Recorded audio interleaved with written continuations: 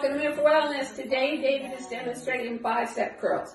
Now, bicep curls can be done sitting down, sitting on a chair, sitting on the floor, sitting in a wheelchair, sitting in a standard chair. And what I'm using is my two-pound free weights.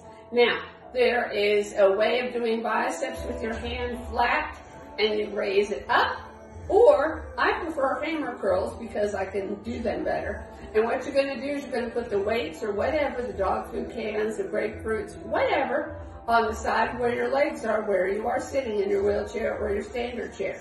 And you're going to raise the barbells up, or free weights, whichever one you want to call it.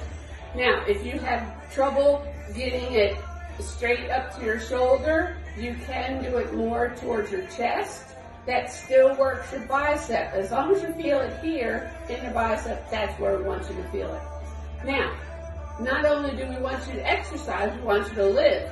So, today, before I did my exercising, I went to the post office, mailed all my Christmas cards, then went to the home improvement store and bought a 10,000 square feet bag of vegan feed because we Texans are crazy about our lawns.